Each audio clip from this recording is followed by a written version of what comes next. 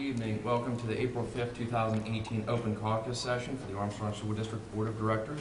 Would you please rise with me for a moment of reflection, followed by the Pledge of Allegiance.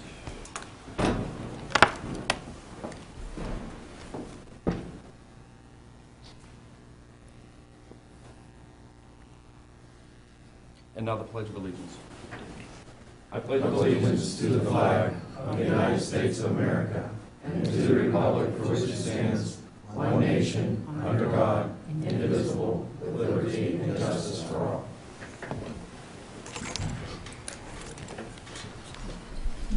Roll call. Mr. Burdell. Here. Ms. Bowser. Here. Mr. Tronsick. Here. Mr. Elkin. Here. Ms. Lowe. Here. Dr. Lobby. Here. Mr. Mulroy. Here. Mr. Skate. Here. Mr. Smith. Here. The Board of School Directors of Armstrong School District convened an executive session on Thursday, April 5th at 6:45 p.m. in the Faculty Lounge of West Hills Intermediate School in Katanning for discussion of personnel, real estate, and student confidentialities. Thank you. At this time, we'll have our Student Board Representative report for West Shamokin Junior Senior High School.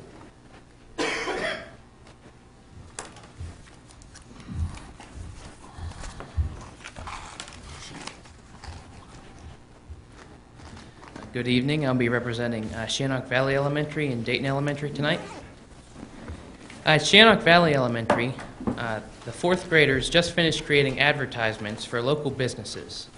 All of these advertisements will soon be published in the Leader Times. The students of Shannock Valley Elementary are excited to have their PEP assembly on April 9th. It will consist of motivational music, as well as a grand finale consisting of a drum battle between Dr. Giancola and the music teacher, Mr. Everett. This assembly is a great event in order to get students excited for the upcoming PSSA testing. The second graders are hosting a family game night tonight from 6 to 7 to introduce new board games to students and their families. This is yet another great opportunity for a family night out. In Dayton Elementary, on the week of March 4th, Dayton Elementary participated in National Breakfast Week. On March 13th, Dayton Elementary held kindergarten registration, which allowed for incoming kindergartners to see their new school and for parents to see the excellent facilities and classrooms. On March 16th, the Dayton Elementary Volunteer Fire Department came to the school to visit the different classrooms. The firefighters taught the students about fire safety and the importance of smoke detectors. On March 17th, a bingo fundraiser was held at the Dayton Fairgrounds. The fundraiser was a great success. The monthly wellness program was held on March 21st. On March 23rd, a parent-child dance was held as a fundraiser for the PTO, which provided yet again another fantastic opportunity for students to have a night out with their parents. The sixth graders visited West Shamokin Junior Senior High School on March 23rd. They met with their student ambassadors and participated in icebreaker games and toured their future school. During the week of March 26th, Dayton Elementary participated in the annual book fair. Students were able to purchase books from their favorite authors. And on March 29th, the students participated in a PBIS reward dance. They have been learning dances in their phys ed classes, and this provided them with an arsenal of dance routines to use during the dance. Dayton Elementary participated in Title I Family Night last night, and today Dayton Elementary sixth graders are being rewarded through their Gold Pass program. They're going to the Katanning YMCA to participate in sports and other wellness activities. The last day of the Dayton Elementary walking program will be held on April 13th. And on April 28th, the students of Dayton Elementary will be participating in a Keller Run. This is yet another fun opportunity for students to participate in physical activities. And with both schools, with the PSSAs just around the corner, both schools are preparing immensely for those exams. I'll be representing West Shamokin and Elderton Elementary. In the music department, the Region Band Festival was held at West Shamokin on February 22nd. 155 musicians from 50 schools attended, and the concert was a great success. Members of the Senior High Chorus performed at the Dish with Chorus Festival in Du Bois. And select students attended the Junior County Chorus and Junior County Band at Freeport Middle School. And this year's musical, The Music Man, was well received by audiences during its 3 performances on March 23rd, 24th, and 25th. And students attended a production of Wicked at the Benedum Center. It was like a final trip for the chorus and band students. The band's spring concert will be held tomorrow, April 6th. And a mini opera will be held at West Shamokin on May 21st. Students from IUP are coming into West Shamokin to present some of the basic fundamentals of opera and try and get some appreciation for it in younger kids. In science, students in Biology 2 and AP Biology attended an organ and tissue donation awareness symposium at United High School on March 6th. They had someone who has donated their organs and somebody who has received organs coming to talk about the various things. And someone from, I believe, is it St. Louis University? St. Louis University talked about the parts of the human body, and they gave a live autopsy by a stipe of a cadaver. And students enrolled in Physics 2 and 3 attended the Physics Olympics at Indiana University of Pennsylvania on March 23rd. The event was organized by a former alumni of West Shamokin, Colin Adamson, and the team placed first in the spaghetti bridge building competition and third in another event. And in our clubs, students on the impromptu speech, current events, family consumer science, math, and science teams competed in the Heritage Conference academic competitions at local high schools. West Shamokin hosted the current events competition. Students will be attending the Youngstown State English Festival soon. 9th through 12th graders will attend on April 18th, while 7th through 8th graders will be attending on the 19th. The Board Game Club, which was created earlier in the year by members of NHS, has been running bi-weekly meetings where kids can relax after school and play some of their favorite board games. West Shamokin's Safest Drivers attended the Safe Driving Day competition at IUP's North Point campus on March 23rd. Ethan Adamson, a junior, placed 3rd overall. And student ambassadors led the 6th grade Transition Day activities on March 23rd. Incoming 7th graders were given a tour of West Shamokin's classrooms, activities, and facilities, and attended a dress rehearsal of The Music Man at the end of their tour. And with our seniors, the Students of the Month banquet was held on April 3rd. 16 students were recognized for their accomplishments in academics, activities, and service in the community. The class of 2018 will head to New York City for their class trip on May 25th. And our Students of the Month for March were Luke Schreckengost and Carly Melito, and the Students of the Month for April are Will Fetchko and Eric DeSickle, and May's are Anna Lambing and Luke Pinkerton. And at Elderton Elementary, students are preparing vigorously for their PSSA exams, and mathematically inclined students will be participating in the annual Math 24 competition on April 26th. The Mobile Agriculture Lab will be paying students a visit during the week of May 7th. It will feature a wide variety of activities and experiments that promote conservation, ecology, and healthy environmental practices. Students in the GIEP program will be attending the annual Gifted Fair on May 10th, where they present their projects and what they've been working on the past year, and that'll be held here. The annual Spring Concert will be held on May 17th. And on June 1st, 6th graders will have the opportunity to visit Washington, D.C., where they will witness some of our nation's most important monuments, historical sites, and governmental landmarks. And this is my last time here before the school board, and I'd like to thank everybody for this great opportunity. It was an honor to come and serve, and I'm excited to pass the torch on to Eric next year. So, thank you very much. Well, thank you, Evan. I'm glad you said that.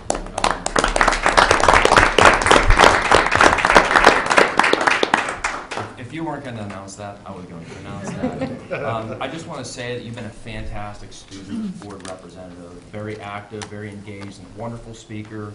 I'm sure you're going to do well in whatever you choose to do. Hopefully the experiences you gain from sitting in some of these, some exciting, not so exciting times, you can take with you for whatever you end up doing. Thank you very much. Best of luck. Thank I'd like to give a footnote to that, just so the board's aware. This young man is going to go to IUP and major in history education.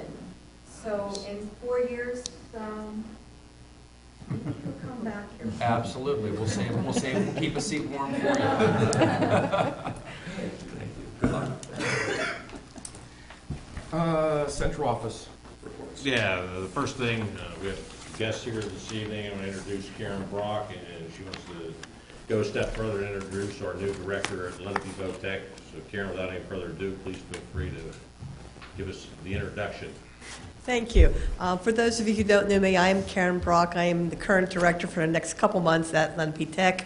I want to extend our thanks to Ms. Bowser, Mr. Scaife, and Mr. Smith for being active participants in our JOC and coming to an additional meeting every month. on top of the meetings they have here for ASD. And as you know, this is an active enrollment period for students applying to Lenape Tech. My two counselors, Mrs. Liggett and Mr. Jones, want to extend their appreciation to the guidance counselors at West Shamokin and Armstrong High Schools.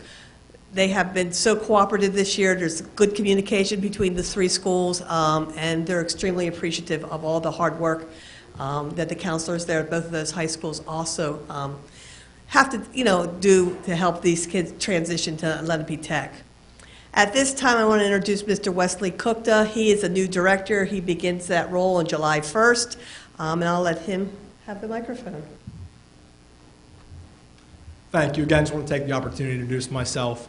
This is my second year here at Lenape Tech. Previously, I was at A.W. Beatty Career Center serving as their principal.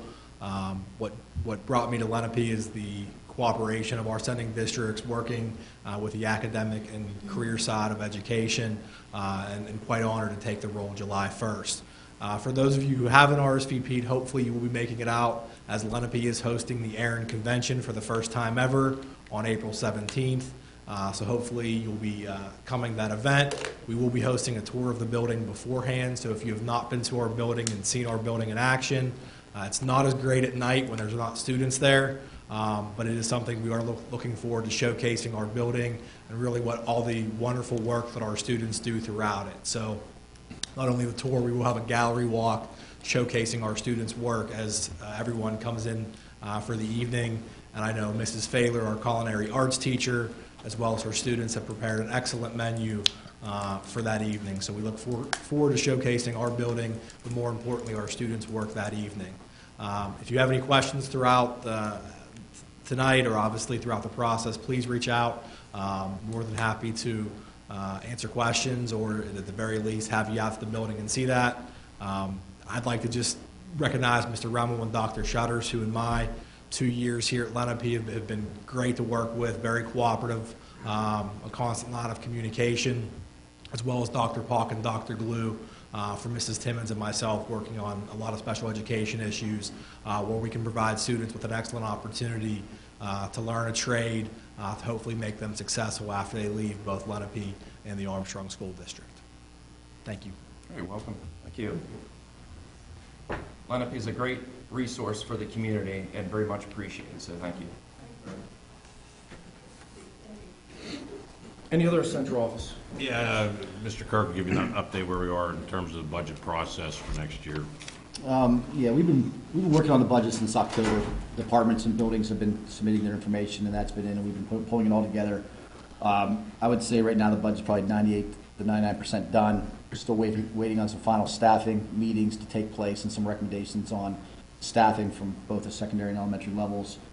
One other item is VOTech. We're approving their budget tonight, but they're still, it's open enrollment right now for both of our schools. So once that enrollment's done, they will then give us a number of what our shares to be. So the plan is at the May 10th caucus meeting, we will give a budget presentation to the board of the community. The board will see those documents early that week, hopefully Monday or Tuesday. I'll have them out to you prior to the Thursday meeting. Then on the 14th, we'll need to vote on a preliminary budget, and again, that is not the final budget. We vote on that preliminary budget. It sits for 30 days. It will continue to be worked on throughout those 30 days until we do a final approval on June 18th. There will be public display of that budget. We send copies out to all buildings. We put it on our website, and if anybody ever wants to come in and look and ask questions of us, we're open to do that. So you will see that big document, the 40, 50-page document, coming soon, early May, and then we'll present it at the caucus meeting on the 10th. Okay, thank you. Anything else? Yeah, just only other item of note, and maybe it's a little bit of reflection on our part. It's in regards to the national movement that occurred on March 14th to draw attention to school violence and pay tribute to the 17 victims who lost their lives in the attack in Florida. Never from the beginning did we openly endorse, nor did we openly denounce that national movement and in terms of how we were going to deal with that in the Armstrong School District. In the end, certainly hindsight's 20/20. We had participation of both schools. We felt like it was the administrative responsibility to provide those students wishing to participate and pay tribute a safe haven under certain expectations that were provided by the administrators, and that did occur. We had about 200 students, like I said, at both schools participated. As we begin to evaluate those things, in 28 years in education, never had to deal with something similar like that in terms of a national movement that over 2,000 schools nationwide participated in. However, after discussions with multiple parents and administrators, we can certainly do a better job in the future if certain instances come up again. We can do a better job of informing our parents as to what our stance is going to be, so they have an opportunity to have a discussion with their students at home whether or not they want to participate in the activities that was student-led. So just my comments to the public, of course, and to the board as to what happened on that day and how we live and learn in this environment and keep moving forward. So. Okay, thank you, I appreciate that. We'll move to any public comments on agenda items at this time.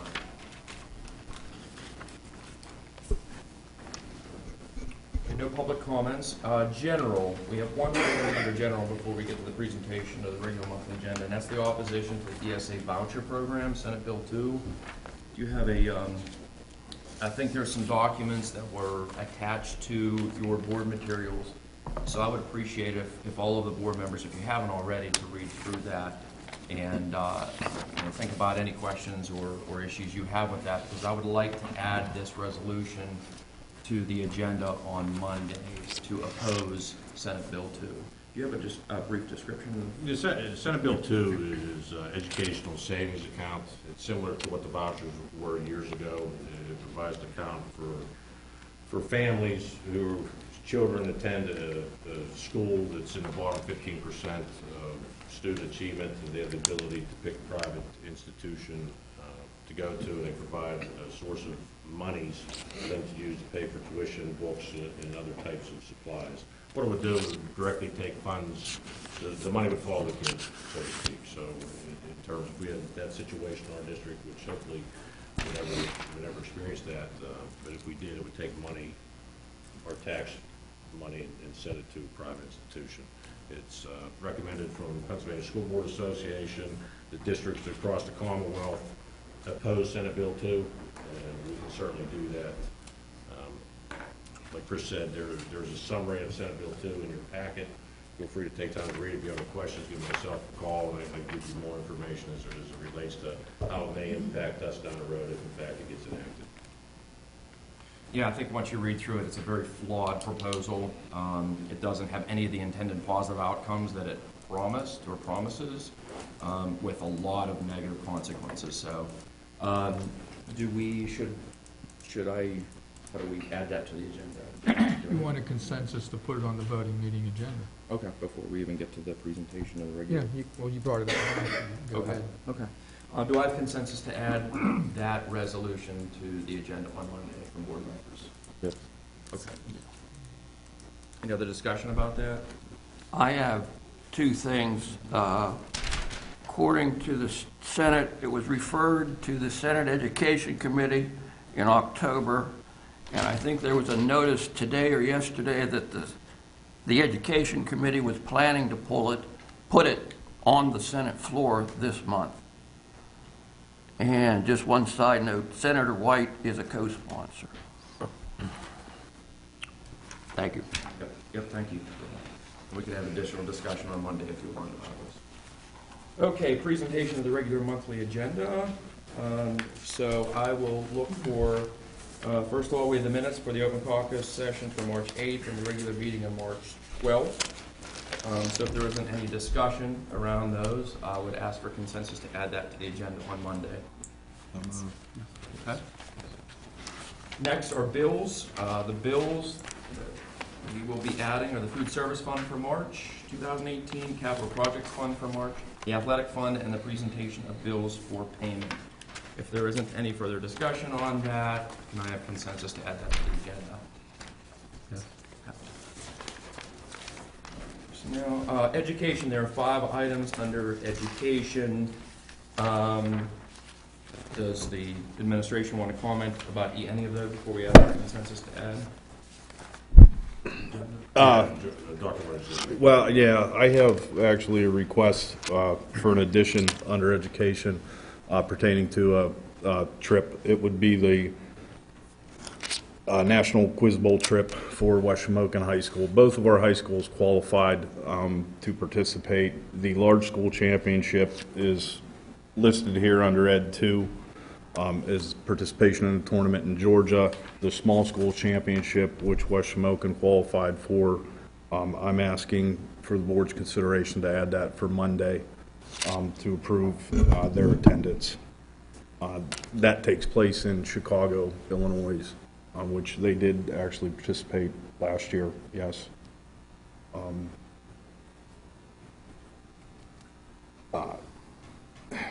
I really don't have any other comments on there. The SAT prep course we did put out again this year, although last year, you may recall, we did not have enough student participation to fill that. We did offer it again next year. The software platform that we're using for guidance, which was approved last month, is going to fulfill that role because that's one of the opportunities that exists within that system. Why do you think people aren't participating in that? Is the message getting to homes? The feedback that we've gotten from students is there's just a lot of other opportunity out there where, you know, the students are often so busy they want to be able to do that on their terms, you know, when they choose to do that. There's a lot of free online opportunities through various platforms. The software package that we're using with guidance is going to give us the opportunity to do that with them, and you know they'll have the chance. It's anywhere, anytime, wherever they have internet access. But the key thing about that also is we'll be able to tie it to the data from schools, you know, in terms of examining their performance on prep work and so forth, and how that fits with what different schools expect and, you know, require. How many students are going to Quiz Bowl? 7 students. So, the cost of the trip is listed here in the 1251 I received is $1,700. One chaperone? 2 chaperones. 1 male, 1 female. Okay, so, I'm sorry. In addition to the student, those overnight trips, the approval of the SAT prep course, student transfer requests, we have Ed 4 is school-based extended school year services for students in the autistic support program, and then authorization, Ed 5 is authorization to apply for ESEA Title I funds, Title IIA funds, and Title IV funds for the 18-19 school year. If there is no other discussion, do I have consensus to add those items to the agenda on Monday? Yes. Business, 4 items. Business 1, approval of Navigate prepared quote. Business 2, summer food service program. Business 3 is consideration of contracts for athletic supplies for next year. And business 4 is a lease agreement with the YMCA for the Katanning High School Stadium. Administration want to make some comments? Real brief about the Navigate. Navigate Prepared is basically a software security platform that will virtualize a lot of the protocols, you know, the things that we keep in binders. It directs that all of those be constructed under FEMA regulations, rules, questions, provides ready access to that on any device. That's one component to it. So those, you know, kind of those things, and it's not like we're going to run and get one when we're in an emergency, but it's easier to update them. They're kept in one central location. Everybody has access to it inside, and the folks that need access to it from the outside. Another component to it is they will come into all of our buildings. They will generate a digital map. On that map will be the location of our shutoff valves, our cameras. They will go into every single classroom and take a 360-degree photo of it, so that all that can be accessed by, you know, touching the map, and it will show you. Again, something for our people inside, something for our, you know, our emergency personnel on the outside if they require it. I think the function of it that's really attractive and key, though, and really makes it worth it, is the child accounting portion that it has. If we were in an emergency situation and Mr. Smith is going down the hallway and he grabs, for Miss Johnson's kids on his way out and has them with him, we can do child accounting with it on the fly. And it's real time, everybody sees that. So that's. We say this will be shared with local law enforcement, state police? Absolutely. Any other questions? Yeah, on the backup, it has 3 elementary schools. Is that we're just being billed for 3? We're being billed for 3. We negotiated a better price from what we started with, and that was reflected in that concept. Every one of our buildings is going to be taken care of. Okay. Yeah, part of the rationale was the enrollment of some of our outlying buildings. We didn't think it justified that, so all of our buildings will be covered. Okay. And there's a $8,000 annual fee after that? Yes. 1,000 per building? Yes. All right. Well, okay. And is there any additional fees for the mapping of the floor plans and anything? No, there's a one-time upfront cost, which includes license for the first year of $16,000. Right, the 6, so that covers the mapping. Yes. Now, I asked that question because I have a quote that they presented to Norton City Schools, and it has a fee for the mapping, it has a fee for travel expense, and an activation fee per building. That's all. I don't have to sit here and worry about that, right? No. Okay, thank you. Any other questions, comments about the business items? Yes. We'd like to add a business 5, and that would be a settlement of the tax appeal case that we discussed in executive session. We'd like to add that to the agenda, and again, the Allegheny County and the Assessment Board is recommending and requesting that we agree to that. Armstrong County. What did I say? Allegheny. I'm sorry, not throw anything. Armstrong County. So that would be item number 5. Okay. So do I have consensus to add 5 business items to the agenda on Monday? Yes. Maintenance, 1 item, M1, purchase of 2018 Transit low roof passenger wagon. I assume that's a replacement. Yeah, I can comment on that. We currently have a 2006 passenger van that needs about $1,300 worth of repairs to it. So it's 98,000 miles. Instead of putting the money into it, we decided to go out and purchase a new one. We got quotes from TriStar as well as Walker. This is the first week we're buying from TriStar. Their price was about $2,000 less for this. This is a 10-passenger van. It will replace the one we currently have. We utilize these vans for small student trips, whether it's a athletic group or an academic group going places. Our staff uses it instead of us paying mileage for it. Saves us a lot of money in the long run. And the plan is then we're putting one in the budget for next year as well. We'll have one at Armstrong and we'll have one at West Shamokin. So we each have one dedicated to their buildings and as well as the elementary schools that feed into those. And then they'll all be controlled out of those buildings and be requested to the secretary to utilize it. You expect some savings then from that? Yes.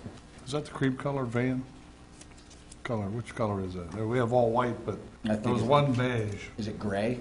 I don't know if we have a beige. Oh, okay, yeah, we have a gray it's one. gray. I Okay. think it's gray, yes. I got you. Okay, do I have consensus to add M1 to the agenda for Monday?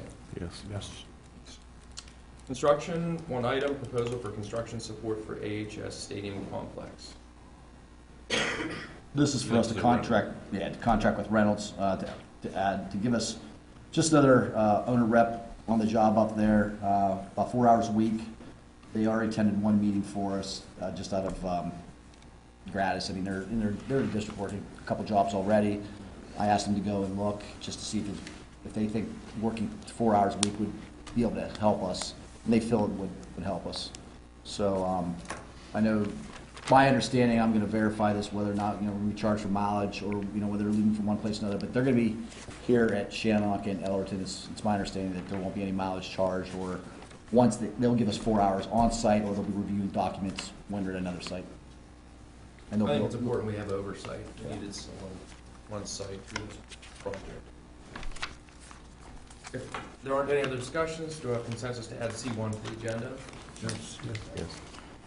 Two items under policy. The first policy item is a minor addition. By law, we're now required to have our contracted bus service drivers, the companies have to train them in child abuse compliance. The second item is policy 907. That is a rewrite of how we handle public complaint procedures.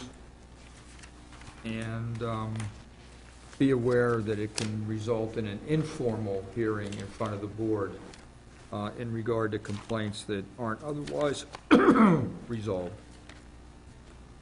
Does this follow in state? There are, not completely, it meets due process requirements we're required to follow, but there are some specialized federally funded programs that we have separate policies on where our procedure has to have different elements to it, such as a formal hearing versus an informal hearing. Do I have consensus to add policy 1 to the agenda on Monday? 4 items under general. I guess it's the approval of the Lenape VOTEC school budget. At least our contribution to that.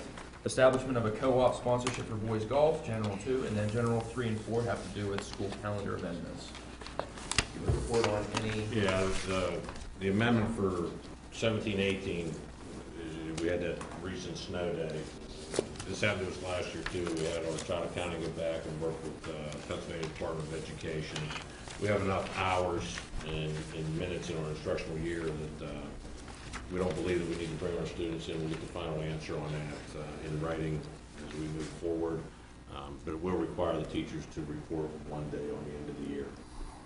Something similar happened to us last year as well. The 18-19 school calendar, the only changes there is again that we took a teacher day from the end and put it at the beginning.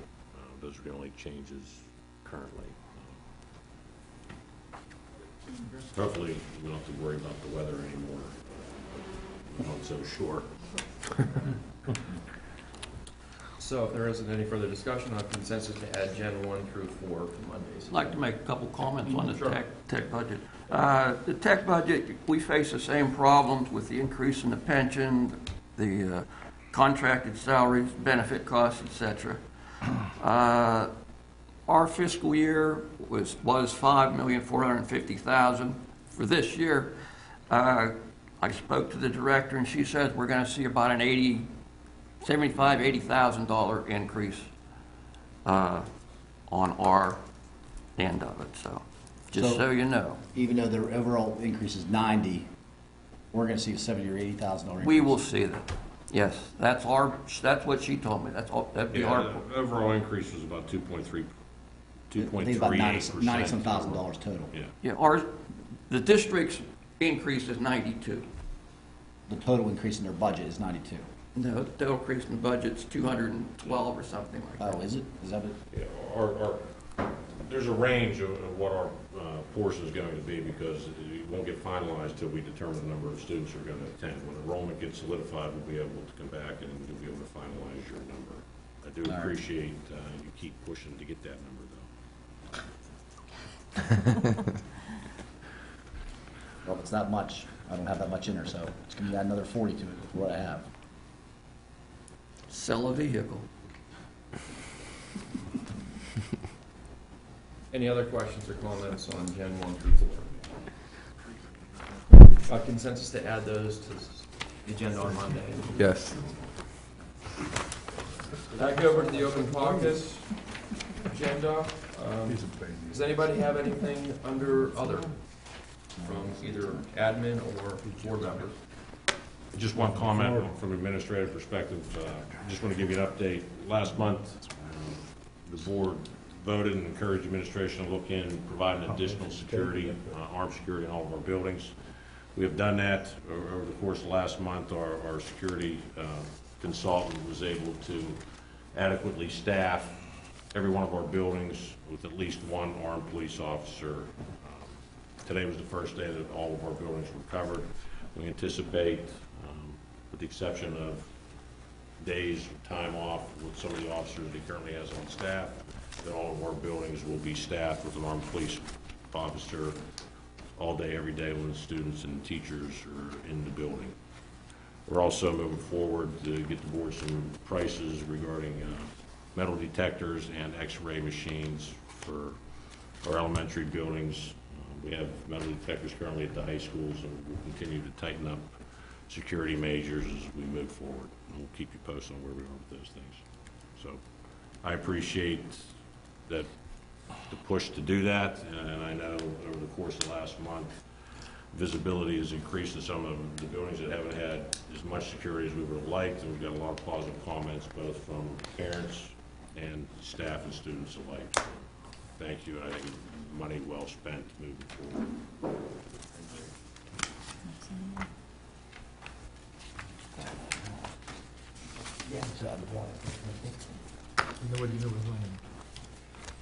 Okay, any other items under other? Look for a motion and a second to adjourn. Motion. Mr. Burdell, seconded by Dr. Lobby.